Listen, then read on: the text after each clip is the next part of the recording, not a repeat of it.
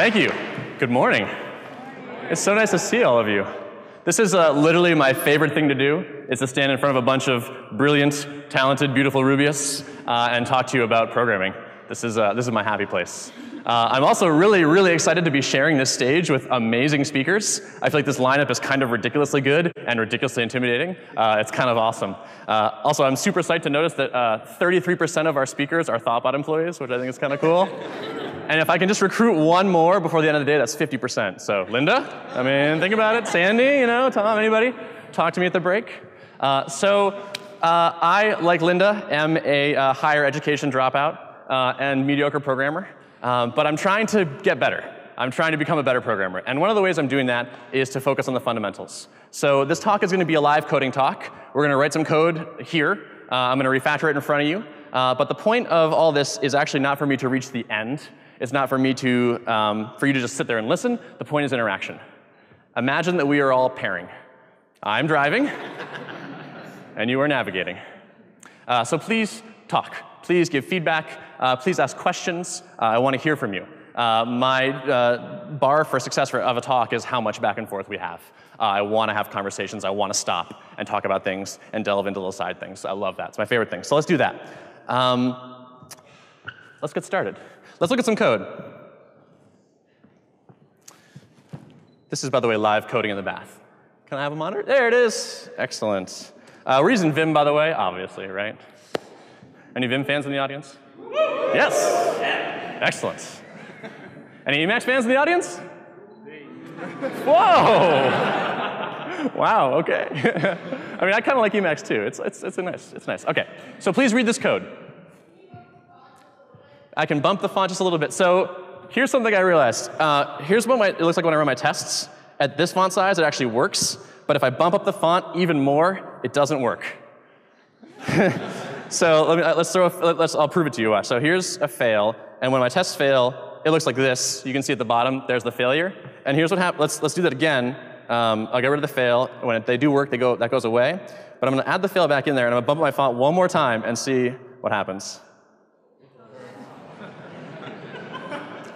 So unfortunately, this is the max font size right here. I'm really sorry. This was kind of one of those things I don't know how I could have anticipated this exactly. So please bear with me. My apologies for any hardness to read. But please squint and read this code.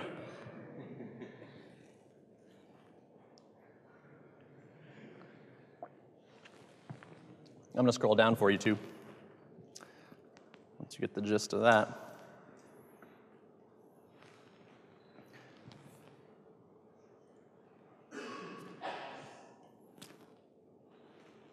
OK.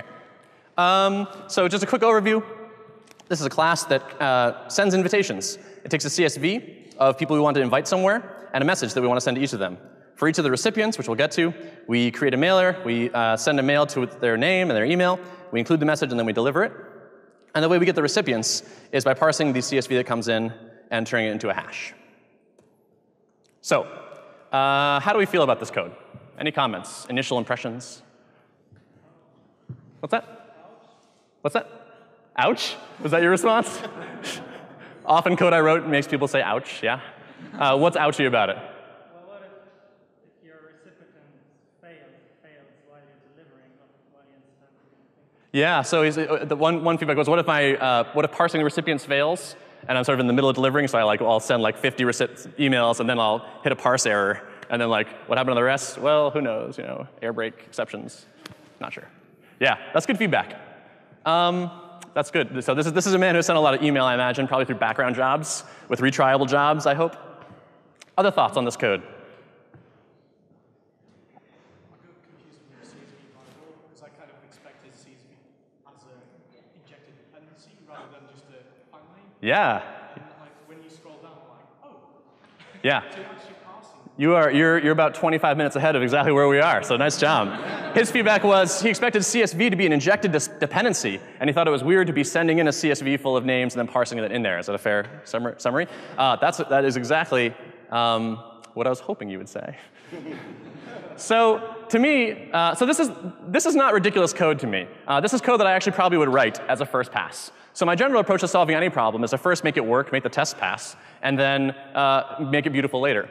So I would look at this and say, OK, we take in a CSV full of unparsed data, we parse it, and then we send email for each of those things. And that sounds like very much like we have multiple jobs in this class, right? There's multiple responsibilities here. And we all know that we want to follow something called SRP, single responsibility principle. Or I shouldn't say we all know. You might consider following SRP. It sometimes can make your code better if your classes have a very focused job. And so often, I will find myself in this position where I'll muddy up a class with another responsibility, and I'll say, OK, now it's time to extract it. So let's extract this code. And we're going to do the extract class refactoring right now. We're going to do it sort of slowly, and I'm going to try to do it as cleanly as possible. And this is how I try to do it day to day. Again, we're focusing on the fundamentals. It's going to get a little more complicated soon, but we're going to start with some simple stuff. So what's the first step in the extract class refactoring? Anybody?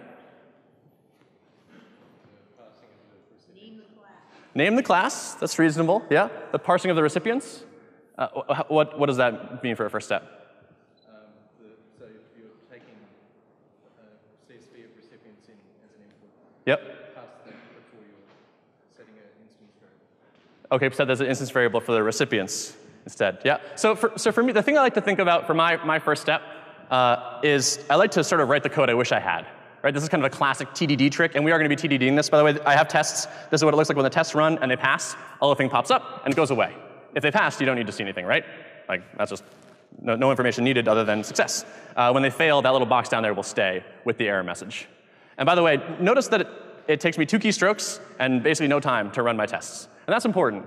If you're doing TDD and the way you run a test is you switch over to a different terminal or a different TMUX session or a different whatever, and you type in like rspec, and then you tab complete a file name, and then you like type a line number and you hit enter, you're kind of doing TDD, but not really.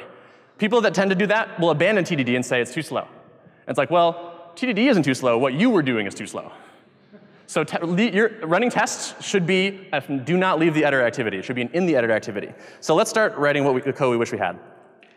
I wish we had a parser. Whenever I have to parse something and something else, I always want parsing to be on its own. Parsing is one of those great tasks you can just always pretty much draw a box around it and say, parsing happens over here. Great job for a single isolated class. So I wish we had a parser. What do we do now? Run the tests. Correct answer. What happens? Uninitialized constant parser. That's pretty fair. I mean, I just made it up on the spot. So let's make a parser. Is the next thing we do we make a parser? What's that? Just the class. I'm going to go even one step, a little bit more. I'm going to move in even smaller steps. I'm going to make the spec first. I know I'm going to have a parser. I want targeted specs for the parser. So the next thing I'm going to do is make some specs. Spec, parser, spec. I'm going to run this again. I get the same failure. This is actually great. Because I'm extracting a class from an existing class, the unit tests for the invitations class are now basically an integration test, right? The integration test this invitation class and the new parser class I'm creating. And so when I start to when I'm writing code in general, I start from an integration test, I let that fail, and then I start writing a units test and make those pass. And we're going to jump back and forth between the tests for these different files and take turns and make sure that the message in them stays similar. So we have a test for our parser. We get this uninitialized constant parser. I'm going to vertically split this. We'll see how that works. We don't have a ton of resolution to play with. But here's our parser. This is how I work most of the time, in like 640 by 480. It's pretty awesome. OK. That right there, that was that test passing. See how it went away out of our face? That means, OK, now there's, in fact, a constant called parser. And we found it. So now let's go back to here. And rerun the test for invitation spec, for the invitations. So I run the invitation spec, and those passed. Those happen to stick around. OK. So now we're green again. So again, next step, write the code we wish we had. Now that we have this parser, it doesn't do a lot, but we have it. I wish in recipients I could just ask the parser to handle the recipients. Like that. So let's run our spec again and see what we get. Come on. No method error. Undefined method recipients for parser. I should give you a second to read these errors. I've done this talk a couple times, so I might be able to read them faster than you. No method error, undefined method recipients on parser. That's reasonable. It's a brand new class. It has not that many methods, except what Ruby gives us, and it certainly does not have a recipients method.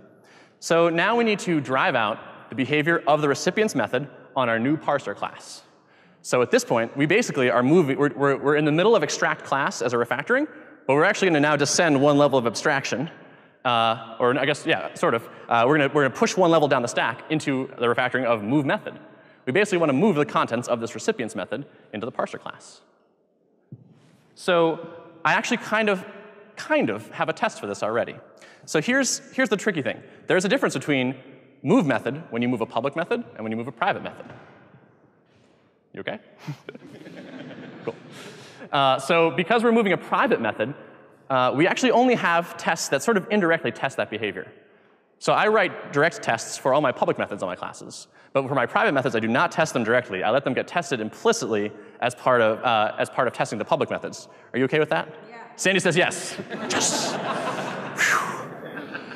It's nerve-wracking. Sandy Metz is sitting right there. I know if I mess up, she's going to come yell at me.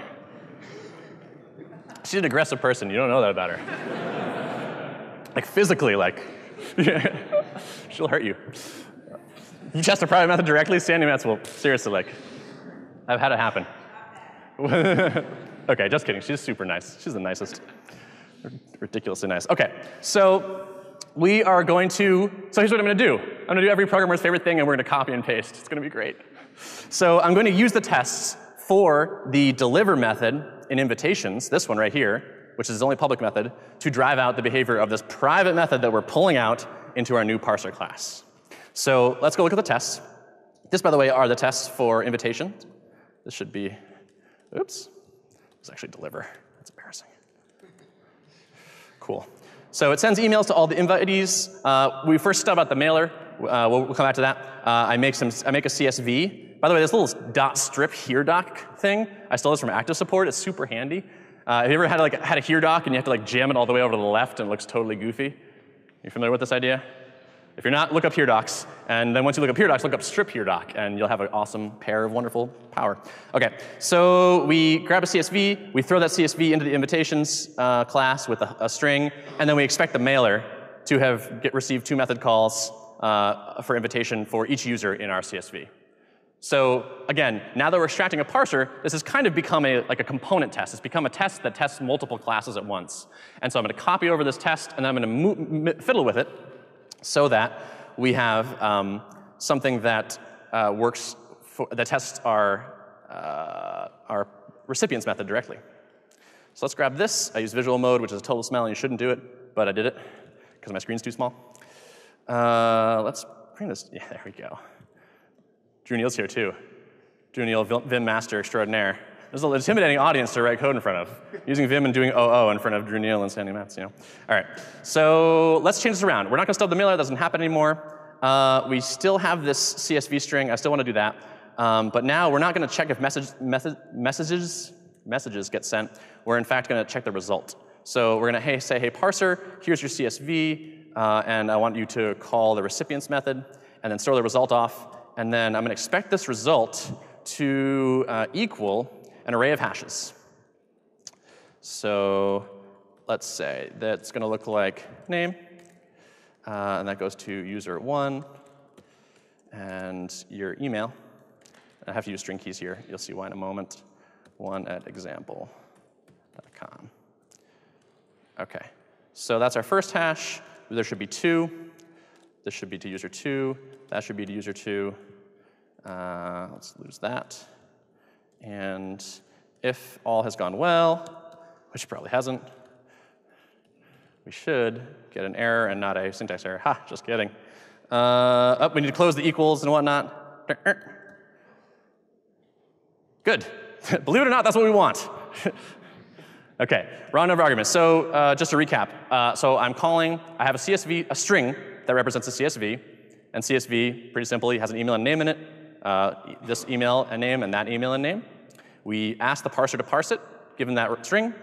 And we expect the result to be an array of hashes with name to name and email to email. And we have a failure. So just a quick recap. We had an integration-y type test. We pulled it in here. We modified it, so we're testing this method more directly now. Let's now fix this argument error. We have a wrong number of arguments, 1 for 0. Anybody know how to fix that? Yeah. Confidence. Someone's like, yep, I got it. How do we fix it? What do we do? He's like, oh, I have to actually answer the question. What's that? We need an initializer, absolutely. So this class needs to take a, whoops, I have a snippet for this. It's my favorite thing. CSV. What? Hold on, Vim. Get it together. There we go. I will come back there. I will turn this talk around. OK. We're going to rerun our test. And notice, I just did something stupid. But I'm going to be harping on these fundamental little things, by the way. All I did was have that. I had an error which said, hey, I'm calling initialize with one thing, and you don't accept that. And so all I did was say, OK, initialize takes that one thing. And then I just throw that result on the floor and move on with my life. Because all I want to do is get that message to change. That's it. I want that message I got from my test to be a new message, to give me something, tell me the next thing to do. So I'm intentionally moving in very small pieces, very small steps. Next, undefined method recipients for parser. OK, no problem. I know how to make that work. Actually, let's do it this way. So now I could go write this recipients method, but what I'm actually going to do is I'm going to steal the recipients method from parser, or from invitations. But I'm going to comment it out. Because the test just told me there is not a method called recipients right now. And so I'm just going to make a method called recipients and then let the test tell me what it actually needs to do. And here we have our first actual test failure as opposed to test error. We expected the result to be an array of hashes that looked like the array of hashes I typed up there. But we got nil because the method has no body. So we uncomment this, and we run our test, and it blows up. Does anybody know why that blew up? This is not a great error. Can you figure it out? It's admittedly a little bit confusing. Just shout it out.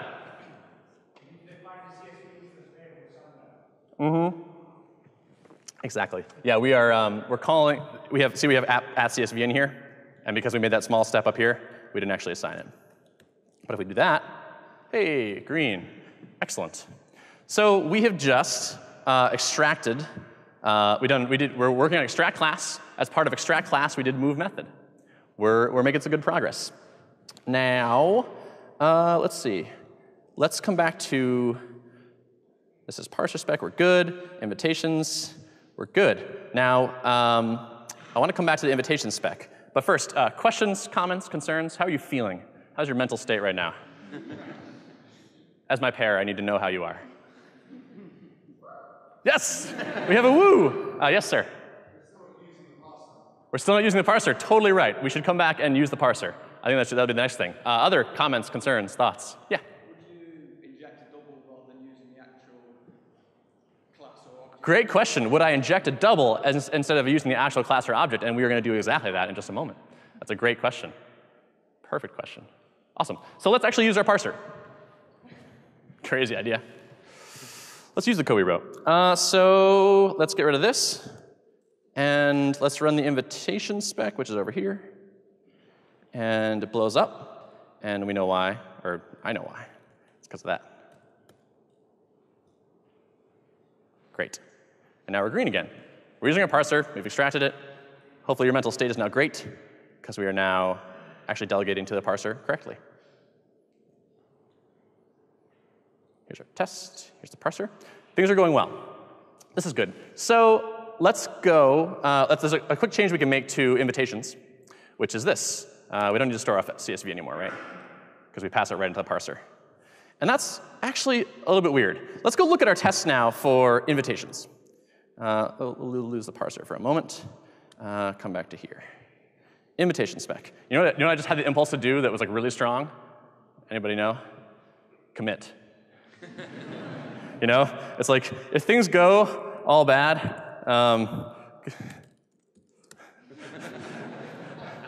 OK, so no matter how much trouble we get into, we know we can get back to there. Tests are green. We're feeling pretty good. So let's make sure. Yep, green. Everything's green. Whew, OK. So if we get in a lot of trouble, we know we can rescue.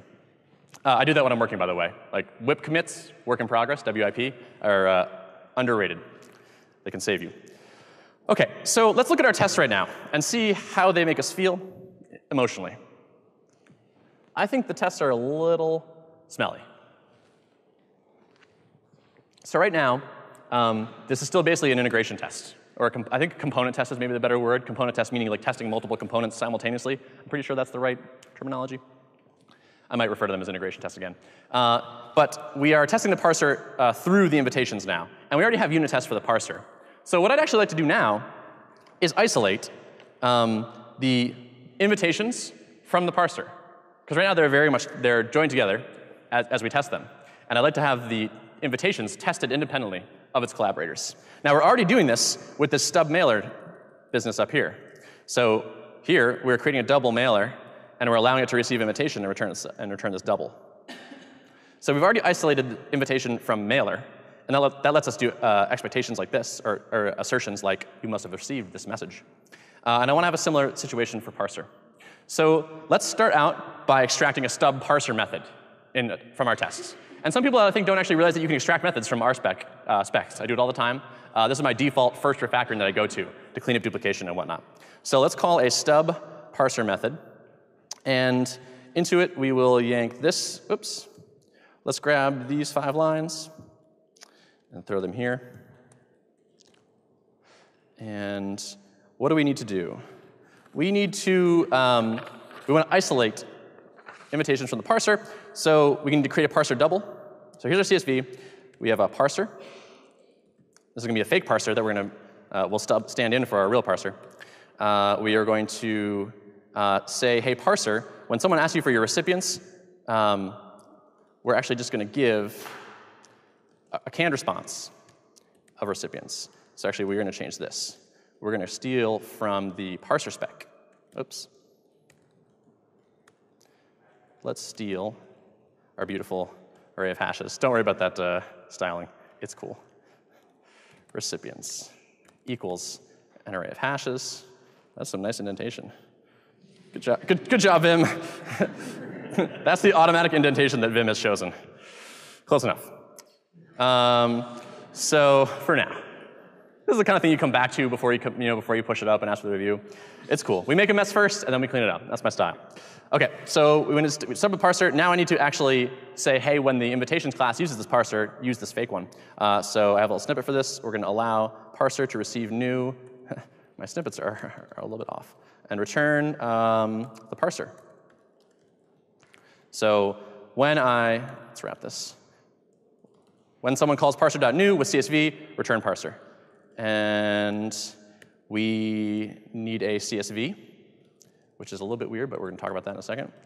And then, OK, so now if I want to use this, let's see what happens. Here is a smell that we've just bumped into. Undefined method, undefined local variable, or method CSV. Where's that coming from? Well, it is coming from right here. So my invitation needs a CSV, which is actually kind of goofy and was pointed out by someone very astute in the 4th row over here. But for now, we need to give it a CSV. So let's actually, for now, just return a CSV from here. OK? And then let's be fancy. You guys like being fancy? Do CSV, and that'll be here. And that should bring if you're familiar with tap, this is just going to return the CSV at the end. It lets us refer to it in here, and then returns the CSV at the end. So cool. Back to green. So we extracted our stub parser method. But extracting this method has, I think, revealed us interesting smell, which is that we need this CSV, and the CSV is basically unused inside invitations, right? That is going to become important. But let's talk about what we just did. We isolated invitations and parser. Now, why is this good? Who has reasons for why it might be good to stub out a collaborator like we just did there? Yeah? Unit test them separately? Yeah, it lets you unit test them separately. Yep. Other benefits? Why might you stub out collaborators like this? Why am I going through all this work? Yeah. You could swap out CSV. Yeah, we could swap out messages. So for instance, it makes it really easy to specify exactly what I want the parser to say. So before, I had to give it a literal CSV string and let the parser parse it out. And now I can just say, here's a fake parser to stand in for the real one. And when you ask it what its recipients are, here's a pre-recorded answer. Now that's nice. That's nice now, and it's nice at other times, particularly because it lets you make something that's non-deterministic deterministic. right? For recipients is always going to return the same thing if you give it the same string. But let's imagine this was something that used time or hit an external service. These are all really good reasons that you would want to stub those things, so you can always have the same response come back. This is kind of the idea behind like something like VCR or fake web or mock web or something like that. Yeah, right? Webmock. There it is. Yeah, awesome. OK, so this is nice now. We've extracted a class. We've moved a method. We've isolated this. I think we're like steadily marching towards like better code. I think things are good. But there's sort of one nice thing that we can do now. And this is, in fact, is kind of almost the point of the talk, is to get to this point, which is I would like to invert control. And this is what was roughly suggested earlier in the talk, which is it's actually kind of weird that we pass in CSV at all to invitations. Now we're passing in CSV. Let's go check out invitations. So here are all the instances of CSV. This should move to the parser, but here, just 2. We use it to build the parser. We pass it like, here's the CSV, and it's like, thanks, making it a parser. Cool. Wouldn't it be great if we just got a parser? It would be great if we just got a parser. There'd be some definite benefits for that. And the process of so right now, here's what our control looks like. So I'm going to go, let's move up a level to the invitations controller. So we create, in the invitations controller, this is a fake controller, by the way. I'm totally like pretending this is Rails. It's totally not Rails. I got you guys good. You should see what's an application controller. Jokes galore. This is all online. You can check it out later. But this is fake Rails. This is not real Rails. Here's how control is structured now. We have an invitations controller, which creates invitations, which creates a parser, which uses CSV to parse things. So everything kind of points down. This is normal control, like top-down control. It's kind of a standard way of thinking about programming. Inverting control flips that around and says, what if you instead built your dependencies at the top level and then pass them down to lower levels so that you actually don't see the word new very often in your lower levels? It's an interesting way of building, and this is part of solid. You've heard of solid? The solid principles? This is the I. I is inversion of control.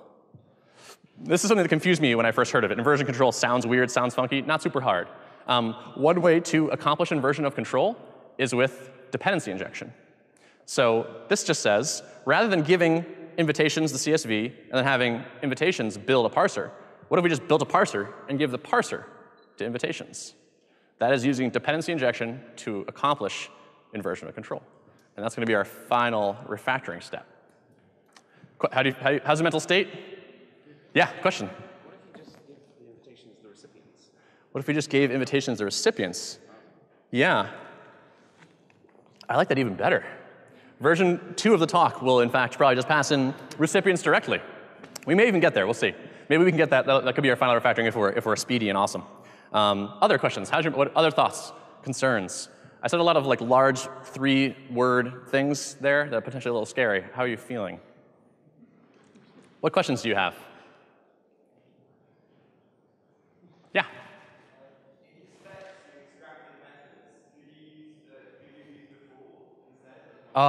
Great question.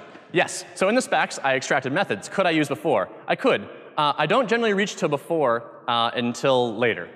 So my first pass of refactoring specs is always to use normal Ruby things. Use methods. Methods work great. I occasionally will reach for lets and befores, but pretty rarely. Those are like kind of my like last resort things. What I typically find is when I pull stuff into a before, what I typically get is like I add a new test, and the new test doesn't really want exactly the world that's in the before. It wants something a little bit different. So it kind of modifies the world a little bit before it runs. And then we have kind of this weird thing where I need to like go like read the test, see that it changes the world, go read the before, figure out what the world is. OK, see, OK, it changes here. And I find it like bouncing around a lot in my tests, and it sort of creates this complexity. So I will occasionally put stuff in a before, but it's sort of my like every once in a while refactoring, and not a routine refactoring for me. And I find it tends to make my tests a little bit cleaner. OK, so let's invert control real quick, and this is actually going to be pretty quick. So it's the last page. Let's do this. In our tests for invitations, instead of passing a CSV, let's pass a parser. So let's say we're going to get back a parser instead of a CSV.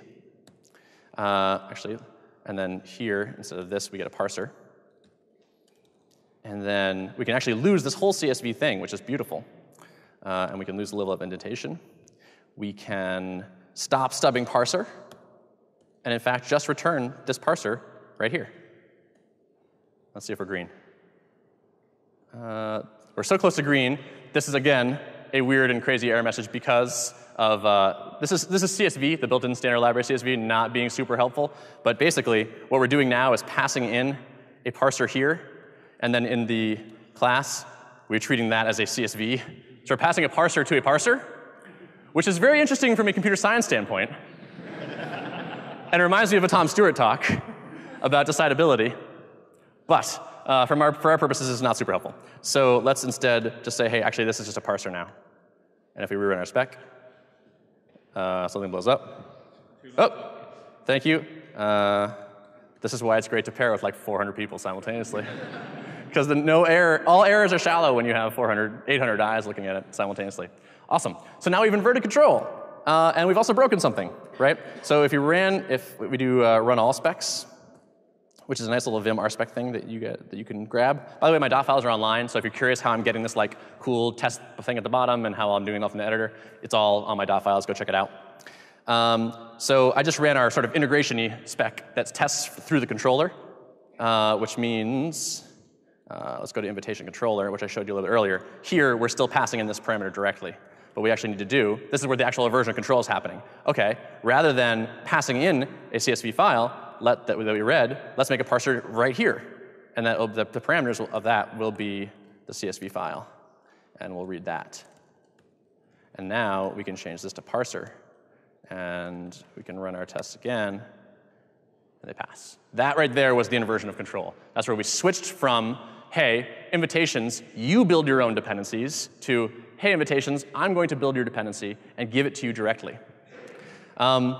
Is this better or worse? Well, like all things in programming, there's a trade-off, right? Don't ever let anyone tell you that there are hard and fast rules in programming. Anytime someone says something is always good, they're pretty much always wrong. Crap! I backed myself into a corner. They're often wrong, right? Pros and cons. Well, cons are, some people find this a little bit more confusing. You end up with dependencies in a controller. You specify a ton of dependencies in the controller, and then dependencies sort of flow down into your system. That kind of weirds people out. So that's one of the cons. It can sometimes be hard. You end up with these classes that are, this class right here takes a message and a parser. What are message and parser? Who knows, right? I'm just going to take your word for it that parser parses stuff and message is some sort of message that is message-like. But you can't really see what's going on here. It's actually probably a little bit more obvious when there are class names. But this is maybe a little bit harder to read. Context might be a little bit harder to get. However, testing becomes more simple. Like you notice how when we switched to inversion of control, I deleted a bunch of crap stubbing from our tests. So the tests can get simplified, which is a big win there. And this is also interesting if you're into Solid in general, which you should check out Solid as a set of principles. This makes it easier to follow something called open-close principle because it lets you. So basically, on apps where I followed this, I will have commits adding functionality where it is purely green, and there are no changes. It's just new code. And if I want to remove functionality, it's purely red. And that's basically what open-close principle gives to you. It's worth digging into that, playing with that a little bit. But one way of achieving that is getting inversion control with dependency injection. And we're towards the end, so if I have a couple closing questions, and then I'll let you head out. So before we go, I have a jingle for you that I wrote for you to remember the main principle of this talk, which is, if you want to follow SRP, don't manage your dependencies. Thank you.